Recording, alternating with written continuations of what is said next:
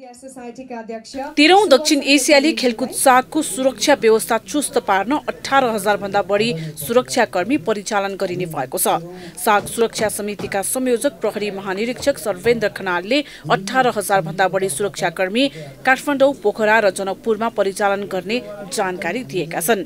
VVIP खेलाडी लगायत सम्पूर्ण डेलिगेट्सको त्रिभुवन विमानस्थलदेखि खेलस्थल, निवास तथा भ्रमण गरिने स्थानको लागि समेत सुरक्षा संयन्त्रलाई तयार पारिएको बताए। सुरक्षालाई चुस्त बनाउन सिभिल प्रहरी, डग स्क्वाड र इमर्जेन्सी फोर्स लगायत सबै पक्षबाट सुरक्षा नीति तयार पारिएको बताइएको छ।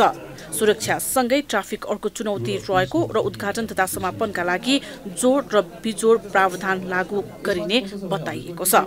मङ्सिर 1 गते दोस्रो रङ्गशालामा हुने उद्घाटन समारोहको दिन बिजोड र समापन हुने दिन मङ्सिर 24 गते जोड नम्बर प्लेटको सवारी साधन चलाउन पाइने नियम बनाइएको छ। पार्किङको लागि टुडी खेलमा व्यवस्था गरिएको छ।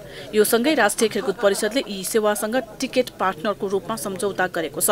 फुटबल, भलिबल, क्रिकेट र बास्केटबलको टिकट बिक्री गरिनेछ र टिकट अनलाइन मार्फत खरिद गर्नुपर्नेछ।